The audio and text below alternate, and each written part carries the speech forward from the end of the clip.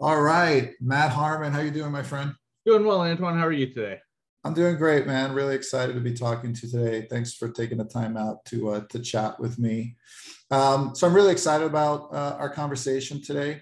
There's lots of topics I want to sort of cover, but let me first do sort of an introduction of you from my perspective, and then I'll let you sort of fill in some of the blanks. So you and I met back in like 2003-ish, I think. You and I were working for the same company in customer success. And we've worked together a couple of other times after that too. And most recently, you've moved on to an organization that you've been with, looks like for about 3 years, and you've progressed in your career nicely since you and I first met, and you're currently the director, head of customer success operations, which is exciting. And you've got a team leading people, still sort of in the customer success space. So part of what I want to, sort of explore today is just understand, your journey, how you got to from where you were to where you are now. Was it calculated? Was it accidental? And what are some of the pivotal sort of moments along the way and key learnings? So that's basically it in a nutshell. But do you want to sort of fill in the blanks? Anything I didn't mention, that you think is important for anyone watching to know about you? Yeah, I think just kind of some higher level stuff. Born and raised in the San Francisco Bay Area, and pretty much have been here my entire life. Went to school in San Mateo, went up to Davis for college, had some great times, and then pretty much after that, I've been working. I look at it, I've been customer facing in a post sales role, whether it be sales, customer success, or in a leadership position for much of the last 20 plus years. So I think one of the things that I like most about as I sit back and look at my career and what I've done is I've been in different phases, different parts of the journey with the customer, different roles. And it really allows me sometimes just to step back and kind of take that 30,000 view of the situation and put on my customer hat, put on my employee, my manager, the leadership hat, and really come to some great conclusions and to drive the team. So okay, I want to dig into that a little bit more later, yeah. Because I think that's an important piece. But let's start with a little bit more about your background. And sort of the key values that you sort of live by. And I think it has a lot to do with our childhood and how we grew up and what that was like. So you mentioned you've been a California kid your whole life. I moved here from New York myself when I was an early teen. So just give me a sense of what your experience was like at home, and the type of qualities you had then as a kid, and did those come naturally, or was it help? Did your parents sort of help shape that? Yeah. So growing up, I grew up, middle class family in San Mateo, and just, had my dad definitely had an interesting career progression. And as I look at some of the stuff he did, from managing be a store manager at a Firestone to being a biggest distributor, working for one of the largest wine and spirits distributor on the West Coast and being the head salesperson there, I really saw the hustle and the daily grind, that work ethic that he would put in. My mom was fortunate enough to be a stay-at-home mom, raising me and my brother and sister. But with that being said, she also had a role where she was a typist for an insurance agency. And effectively, her routine was she got up, helped get breakfast on, took us to school, went to the office, dropped off the previous day's work, picked up the next day's, here's the, X number of pages she had to transcribe or whatever. And she would just repeat that. Mm-hmm. The nice thing about that scenario was it allowed her to always be home with us. Like, I don't think she did take a full-time in-office job, but it was well into my youngest brother being, somewhere in middle school, at a point where he could become self-sufficient at home. So that hustle, that grind really has allowed, seeing that, it kind of gave me the work ethic and why it's just I've always been, what do I need to do to keep going, keep progressing, never letting off the gas on things. Right. Now, so it sounds like both your parents played a role. And I think it's interesting. You said your father was in sales. So were you ever conscious about that as you grew up? Was that something you wanted to be? Like, did that, have an influence on what you're doing now? That has always been a part of my life. I just didn't realize it until I was officially in sales. And kind of the story that I kind of think of was, there's a picture of me as a young kid, let's just say 8 years old, going to work with my dad, and I'm, he's dressed up in slacks and a dress shirt. I got fancy dressed up, and a little kid in a bow tie, looks cute. Yeah. I thought I was just going to work with my dad for the day. I didn't, after the fact, I now realized that, yes, I was going and had a great experience with him, just seeing what he did. But that one memory also happened to hit at the end of the quarter. And how can anyone turn down the salesman who brings in his 8-year-old kid who needs to sell a couple more cases of wine?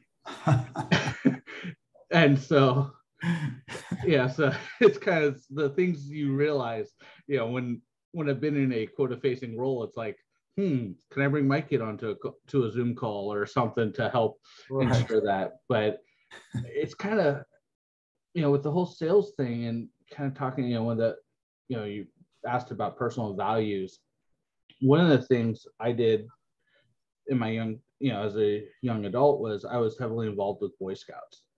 And, the Boy Scouts has their motto and the laws, which hold true. Scouts trustworthy, loyal, honest, friendly. All these things are just key to a lot of the learnings for me as to who I became and how I lived, tried to live by these rules to be the best person I could.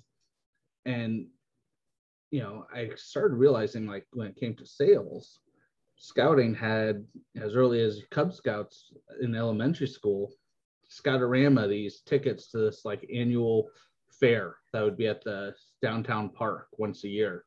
And I was routinely one of the highest purse people who sold the most tickets. And it was because I would just go to the Lucky's with a Safeway and stand outside the exit door and hustle. And I think that a lot of that just came from seeing my parents do it. And there you have me doing it at age 9, 10 years old.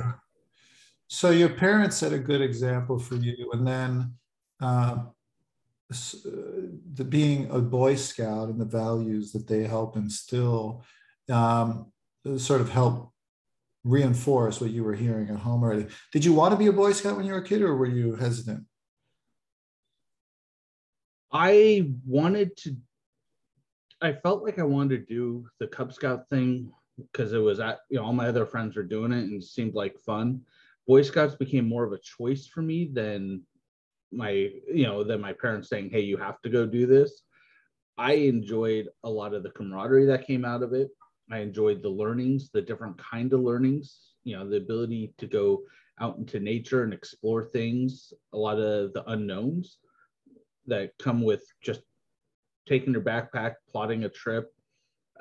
Some of the stuff I learned there, I'm really finding out I'm dealing with on a regular basis now, between, planning of what's going on, thinking about, hey, we're going to do this 100-mile hiking trip.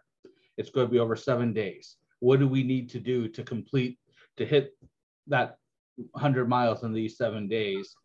And how do we prepare for contingencies and make sure that we have everything we need and can support it on our own backs without, having a car there to, rely on to have backup. Right. So did you, now that, so you're a family man like me. I've got 2 boys. I think you have at least 2 kids. I got 2 boys. I got 5 or almost 6 and 8-year-old. Okay. Did you understand your parents, or at least your father, better or differently after becoming a father yourself? I'm learning more about my father as I get along, because as anyone who has kids, a 2-year-olds and a 9-year-old are much different. And so there are more learnings I have every year as to how to interact with my children, what needs to happen, and just making all that work. And then the always challenging part is the parents that I grew up with are not necessarily the same grandparents my kids have, and wondering what happened to the parent who was stern on things. And, when they come by with gifts and stuff for the kids, it's like, we never got that. So just understanding those dynamics are interesting too. Yeah, no, I agree. Same for me. Definitely a learning experience as a father, understanding your kids, and obviously, again, just putting your experience with your own father in more perspective, because we know that plays a big role, again, in our lives. So let's talk a little bit more about your education. You mentioned earlier going to school, and then it looks like you ended up you went to UC Davis, you got a bachelor's in political science. So what was it about political science in particular that attracted you to that? My take on college, outside of your hardcore math and sciences that have a direct correlation to your profession, to me, college says you're educated above the normal reading and writing levels. You can stick with something and you can be trained in something. Yeah. I mean, there's not many art history majors who are curators at museums. All right. They're just people who really liked, art history. I personally liked political science. I never had any aspirations for, legal or politics, but I love the thought of learning about the past, hearing stories of leaders, how they took situations, understanding law and governance and procedure, kind of a little lawyer-esque, but it's not a path I had an interest in going down. Right. To me, political science really rang true because I felt it could be used a lot of different places, and I wasn't pigeonholed into any one thing.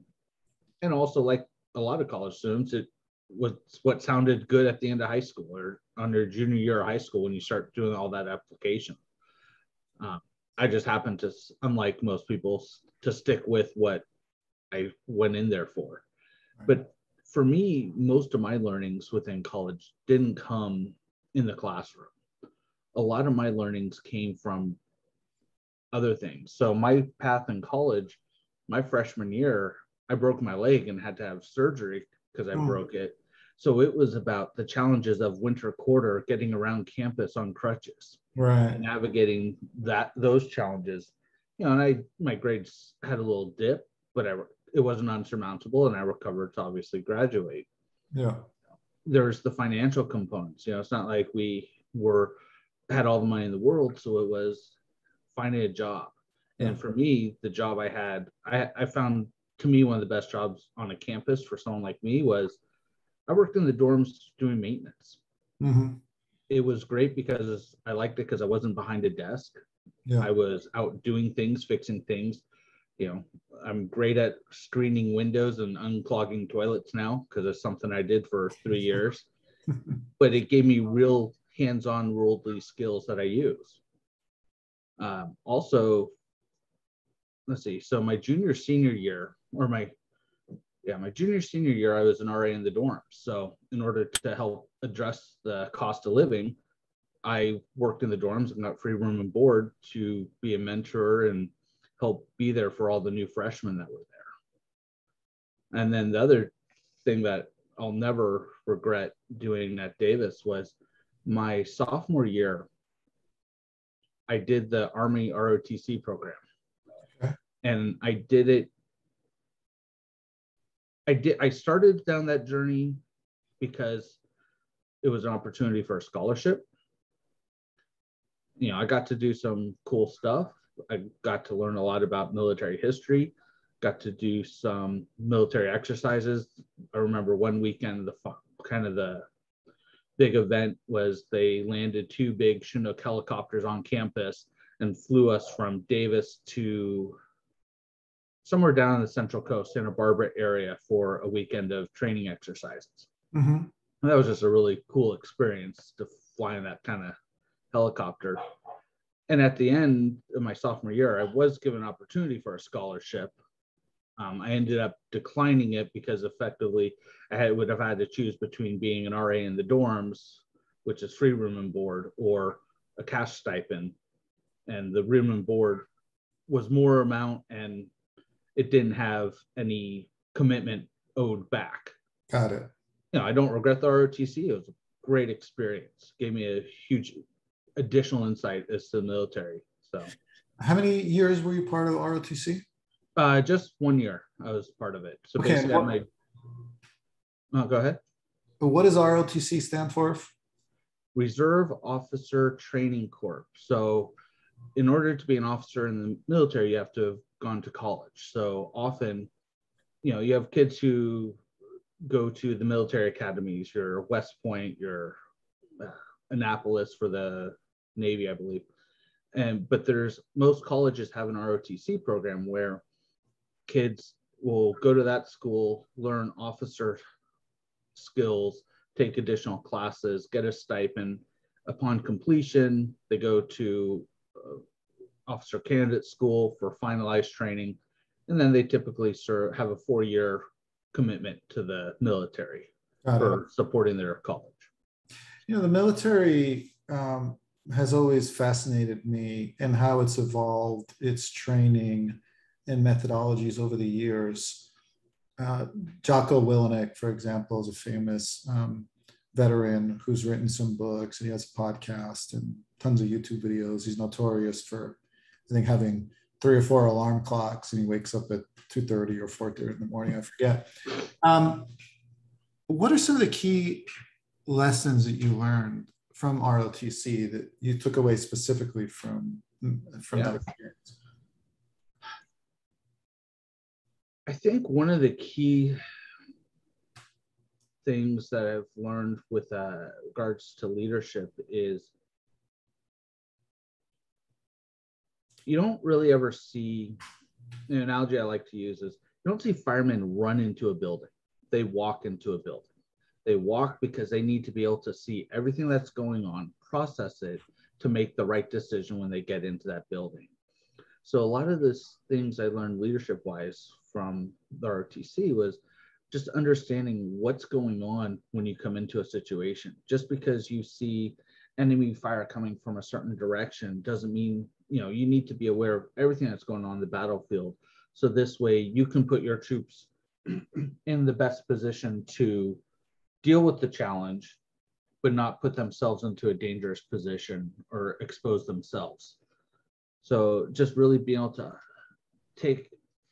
be forced into a stressful situation, look at what's going on, and make the best moves. And that's kind of on that spring quarter activity is when they flew us down, we were put into a scenario where we were broken up into our squads, and we had to go do missions where you had to go, hit these checkpoints, and there was unknown things that happened in these checkpoints, random smoke grenades going off or bangs going off to cause chaos, cause you to lose focus. But it was getting past that. It was having that become a normal experience. So this way, when it happens in real life, you don't freeze.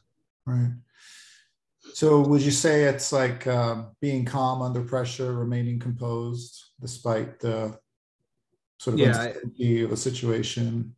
Yeah, definitely. I mean, to me, my life has been that of a duck. On the top of the water, the duck looks like it's in control. Under the water, I may have my feet going a mile a minute, but I need to always have the presence that what's going on is what's under control. Now, you don't need to know inside my mind that I got a bunch of things going on and I'm trying to process, every possible permutation of what could happen and to find the best solution. You just need to know that I'm going towards these breadcrumbs. Got it. Okay. So last thing on education before we transition into sort of leadership and customer success. Learning is a never-ending journey. Once you got out of school, were there any training programs that you participated in? Did you, read any books? Any things that sort of stand out that sort of helped shape you? So, yeah, I mean, there's not, I would love to have done more training programs. Definitely not something I've had done as much of.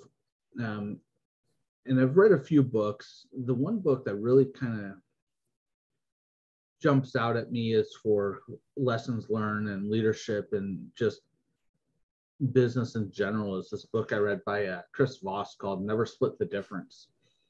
And effectively, he was one of the top FBI negotiator. And then he took those same skills into the business world.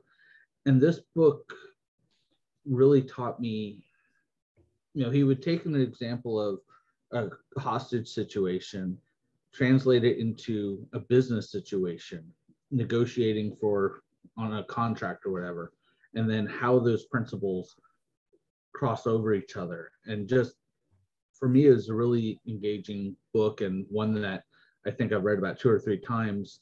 And I'm not a person who reads many books, so Okay. Sometimes you just find that book, that author that really encapsulates you and gets you going. So Yeah, that sounds like an interesting one. I haven't read it, although, splitting the difference, I know from negotiation training, is a common sort of mistake that people make when faced with that sort of situation where, let's say, simplistically, you're trying to sell something for $20, person offers 10. The easy next response is, well, let's split the difference and agree on 15. When in fact, you may have gotten 18 or 19 had you tried, but right, exactly. And that was like one of the stories on there was, he went to the Harvard symposium on negotiation. Yeah. And everyone was laughing at him like, okay, what's this guy going to be able to do? He's just a hostage negotiator. He's not a business guy. He doesn't know what's going on. And he ended up having the best scores ever because, he didn't just split the difference. That's right. Yeah. And the whole psychology, one of the things in his book, from a pure sales point of view, was not dealing in whole numbers. Yeah.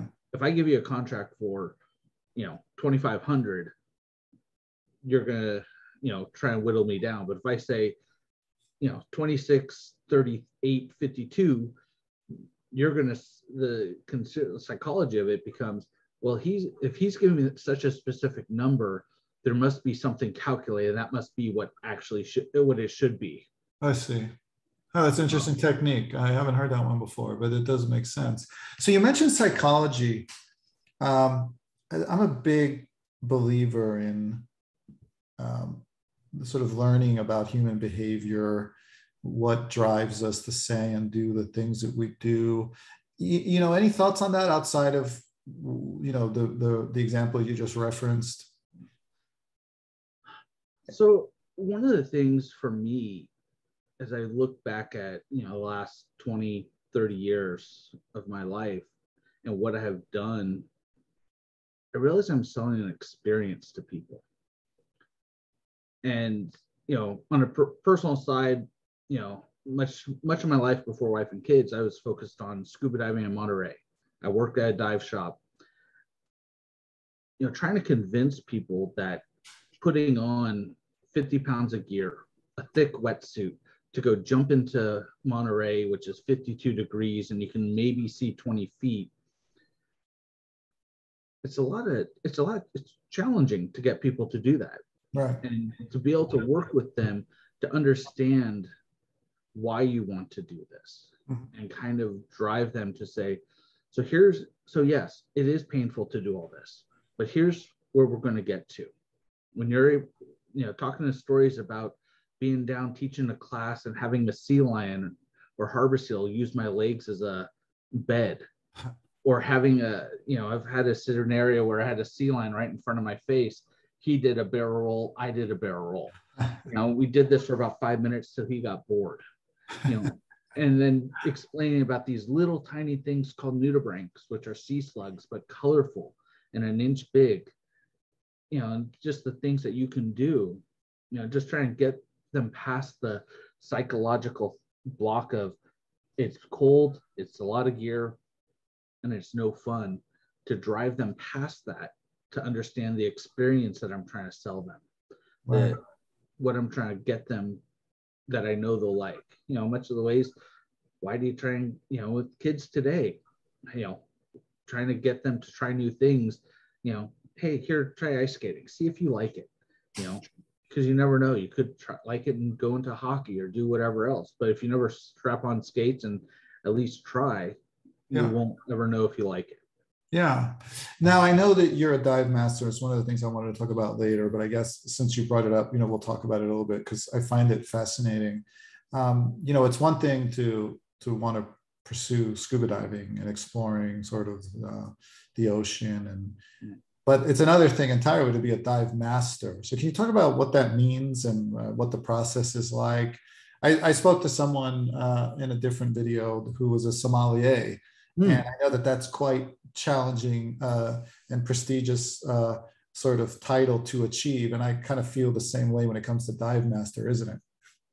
Yeah, so dive master is a professional level certification for the dive industry. And it means that I have a certain number, I think the minimum threshold is 100 logged dives. I have a variety of types of dives, but I've also gone through a pretty rigorous training program, which a lot of book learning and on subjects dealing with physics, dealing with everything with buoyancy and why diving rules exist.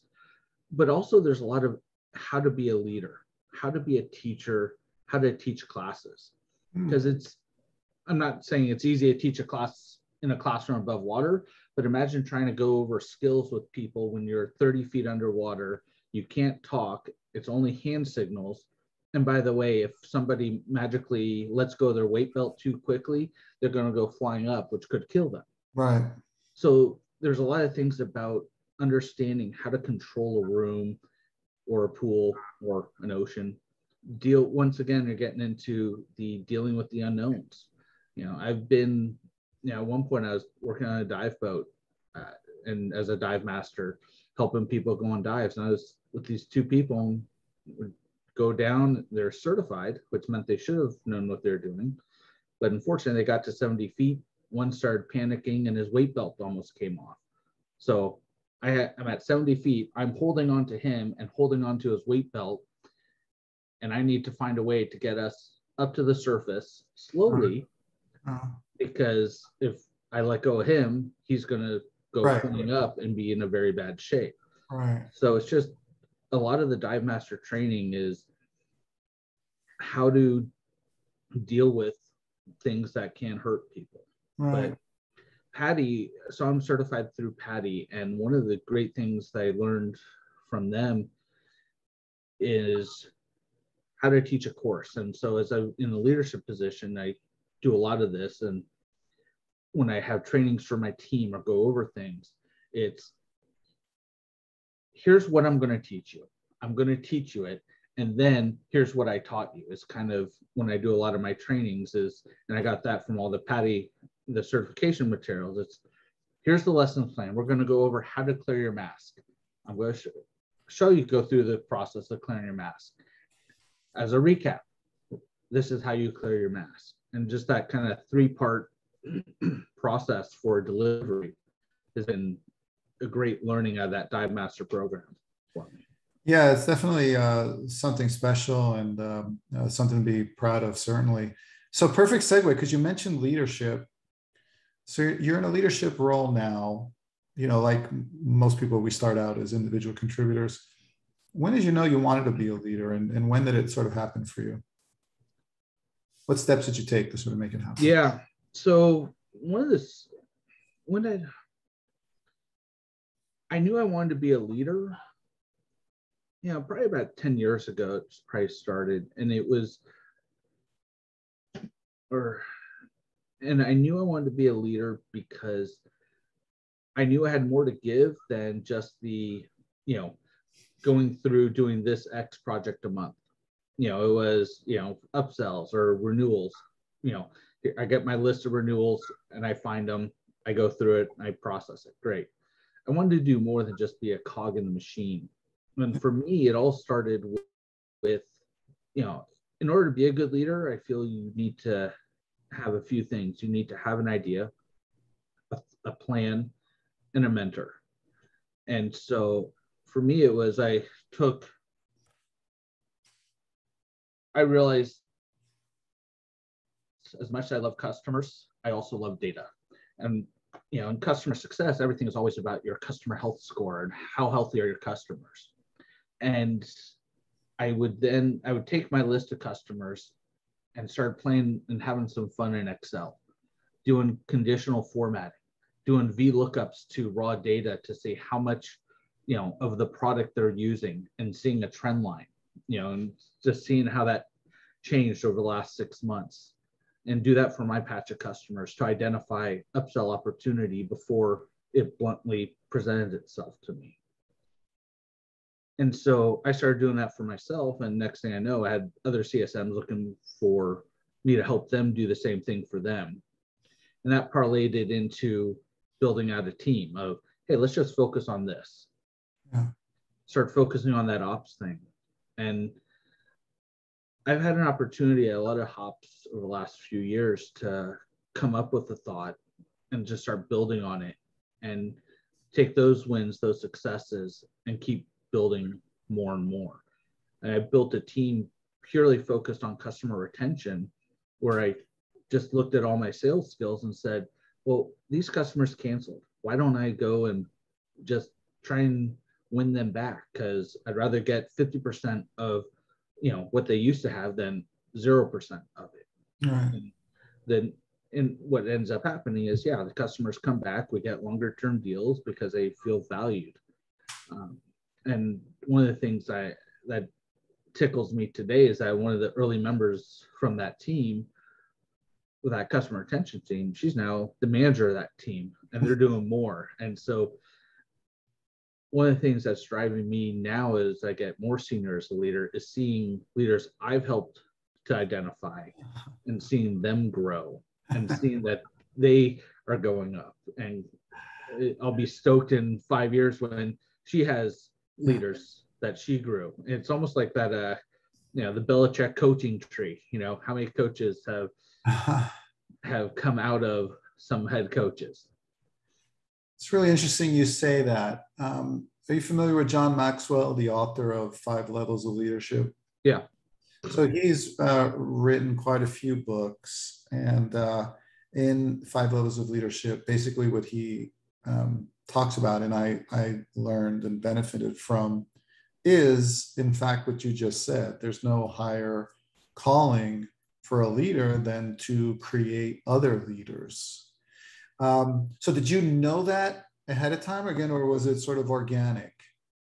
For me, it was a lot of that was organic.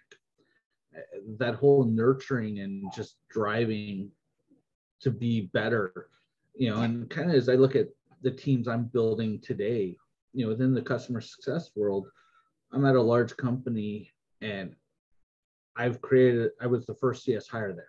And what was me and my boss 3 years ago, now it's 50 people, and I have 10 or 12 underneath me under multiple disciplines, and we're constantly building out teams. I'm looking for people who are better than me.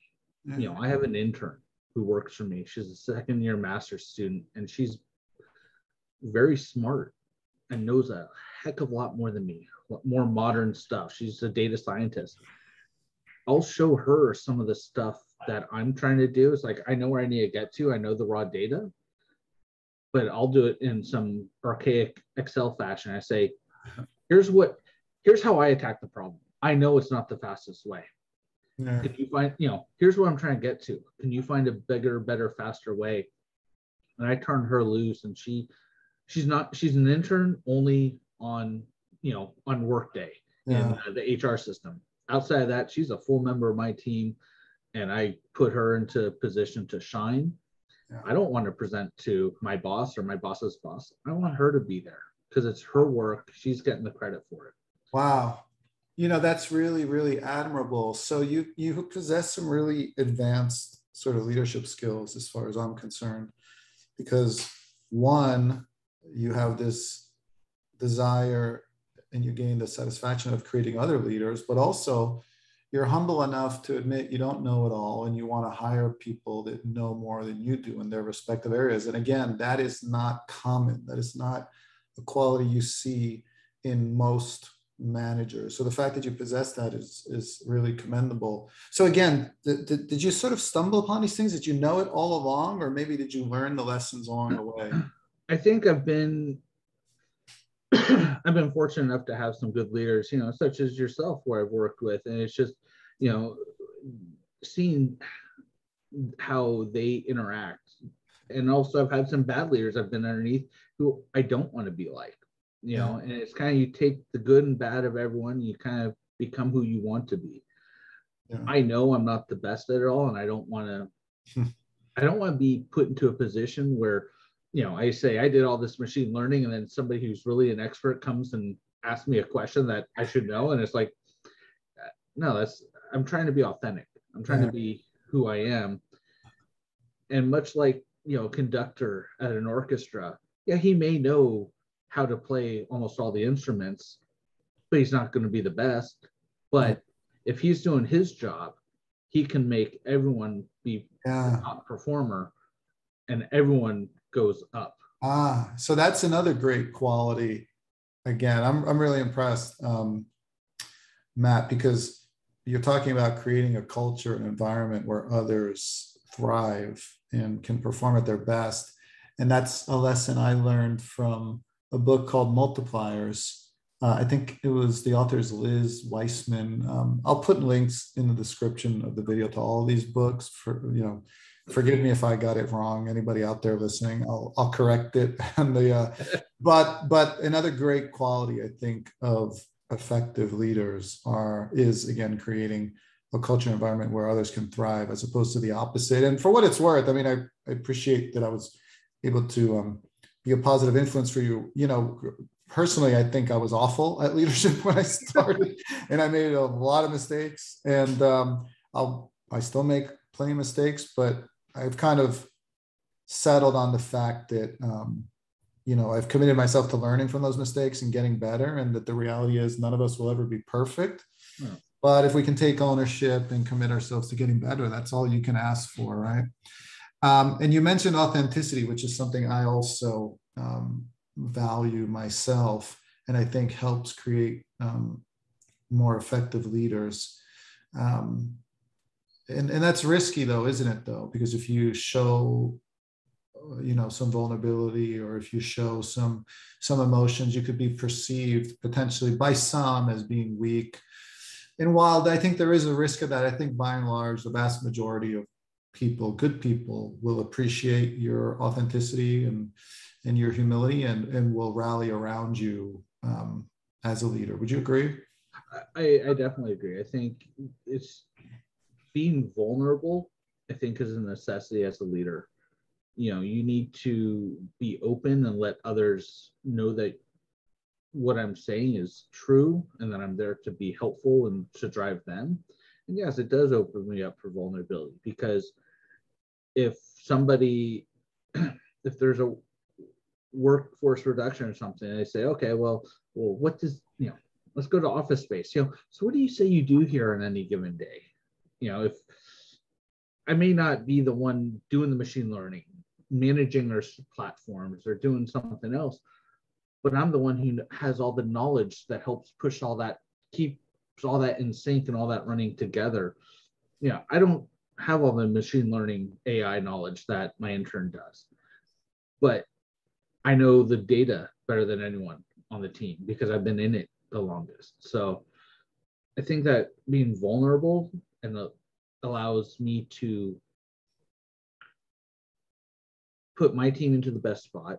And yes, I want them to go up. I mean, I'm happy and I'm sad at the same time. I got one of the team members who I hired in March, who is phenomenal for my role, but there's a better role on our team for him.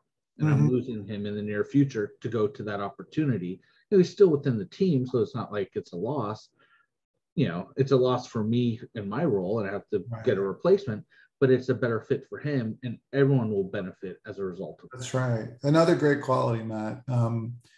Yeah, bad managers will hold people back for fear of losing them. Yeah.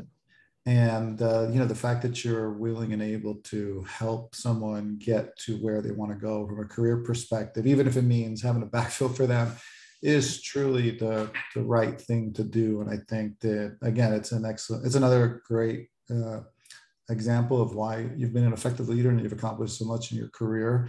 So really commendable, Matt. So it's no surprise to me, I guess, that you've been successful, because you seem to be, doing all the right things. You've taken all the right steps, and you've got all the right sort of qualities. So what's next for you, Matt? Like, what do you want to do ultimately, long term? Where do you see yourself going? Yeah, so that's always the $1 billion question. I think so. One of the things that we've done at where I'm at in the last year is really talked about career progression and where you're looking to go. Mm-hmm. I want to get to a point where, I'm a chief customer officer. My goal is to be interacting with the customers to understand what they're trying to get to, working with a variety of teams to ensure that match happens. To me, being in the CS world for the last 10 years really has been great, and is leading me on that path to really be that chief customer officer and drive behavior for your customers to make them successful with, I don't care what the product is, whether it's, a bread maker managing loaves of bread to, Fortune 100 company and, 100,000 customers. Your customers are important, but having your team be there is also. Yeah. That's an ambitious goal, and I have no doubt that you'll be able to get there if that's truly what you want to do, Matt. Listen, I want to be respectful of your time. I've really enjoyed the conversation. I've learned a lot. Thank you so much again for taking the time to chat with me and sharing your journey with me and ultimately with the rest of the world. Any last words you want to share? Any bits of advice or anything you think is super important for people to know? No, Antoine, it's been great chatting with you on this and kind of talking about everything, my history. I think my suggestion for any young or proven or existing leaders, just, find a person or a group of people that you can talk to, that you can be honest with. Maybe they've had more different experiences than you, but just having that network of people that you can bounce ideas off of, say, hey, sometimes it's a job opportunity that sounds good, but sometimes you should bounce off those people and say, hey, I got this opportunity, and really make sure it's the right thing for you. Learn from what you're doing. Mistakes happen. Right. I've had mistakes, whether it be decisions I've made on the team, hiring, whatever the case may be, some good, some bad. And it's just learn, be open to acknowledging mistakes. And it's fine to make a mistake. It happens. Just try not to make it a second time. That's right. I love it, Matt. Great stuff. All right, my friend. Thanks again. Let's keep in touch, and I'm really excited to see where you go next. Yeah, definitely. All right. Thanks, Antoine. Thanks, Matt.